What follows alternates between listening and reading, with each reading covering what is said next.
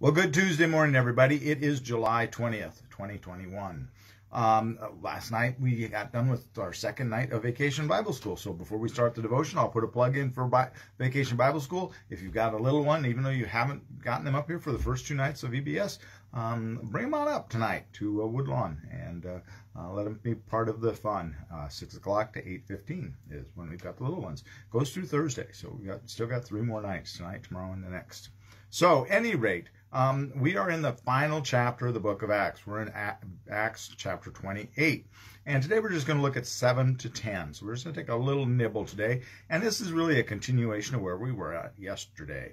Remember yesterday, finally they've gotten ashore. The ship is wrecked. They've lost the cargo, but nobody's died. They have 276 souls that managed to survive this shipwreck that Paul is on. And they are on the island. And yesterday, the islanders were showing them kindness and warming them by the fire, and Paul was helping to apparently to gather up some firewood, and out of the fire a snake came and bit Paul on the hand, and he shook it off and suffered no ill effect, which initially the islanders, when he got bitten, thought he must be some terribly evil man, and then when he didn't suffer any ill effect from this viper, they decided that he must be some form of a god. And remember that I talked about yesterday that the hand, that was significant. They got bit on the hand because in the Hebrew, the hand is what does the work. And so we talk about the hands and feet of God, and I talked about that yesterday. So bear that in mind for the verses we're looking at today, these 4 verses. So with that, let's look at 7 through 10, 7, 8, 9, and 10. Now in the neighborhood of that place were lands belonging to the leading man of the island, named Publius, who received us and entertained us hospitably for 3 days. It so happened that the father of Publius lay sick in bed with fever and dysentery. Paul visited him and cured him by praying and putting his hands on him. After this happened, the rest of the people on the island who had diseases also came and were cured. They bestowed many honors on us, and when we were about to sail, they put on board all the provisions we needed. Okay. This Publius fellow received them, and it's not clear whether he took in all 276 of the shipwreck folks, or he's just taking in Paul and maybe the guards that are with Paul and Paul's traveling companions. We don't know. Doesn't really matter, to be honest, to me, other than if he took in all 276, this guy must have had a massive estate.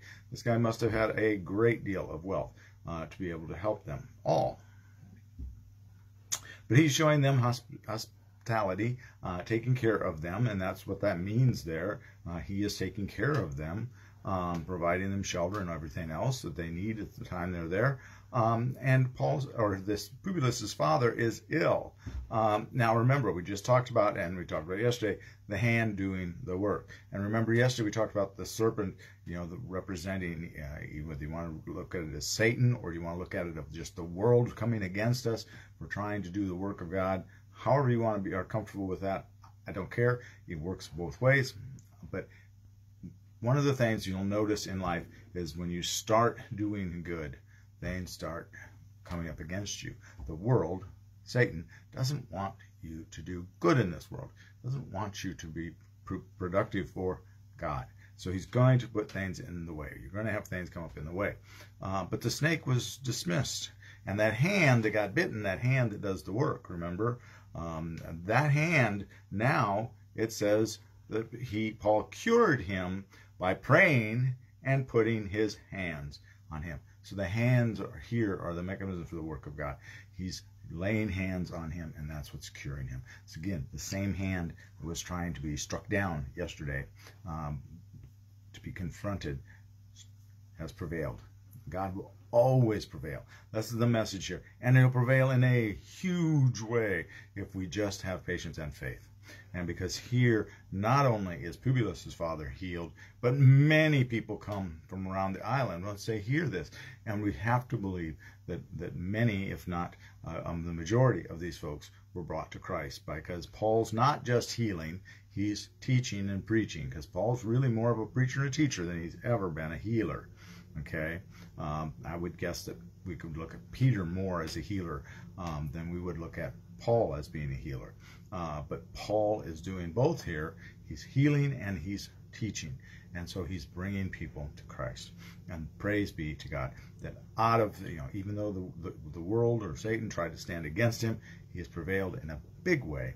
And in fact, it has helped him and those travelers. It's even a witness to those traveling with him, because their provisions have been restored. Doesn't tell us about the boat, because the boat, we were led to believe, was destroyed, on the shore of Malta. At least that's the way I read it. So we don't know what they're getting on a different ship, or did the people from Malta haul the ship in somehow and patch it back up? I don't know. But they have placed on whatever ship they are taking out of there all the provisions they need for the trip that they're now embarking on to get Paul to Rome the rest of the way. So there's where we're at today. I'm going to cut it off there, and we will pick up at verse 11 tomorrow. And again, I will put in another shameless plug for the Vacation Bible School. If you have somebody in around the Lake City area that's a little one, bring them on up. We'd love to have them here, and we'd love to teach them about Jesus. God bless you, and be a blessing to someone today. See you in the morning. Bye-bye.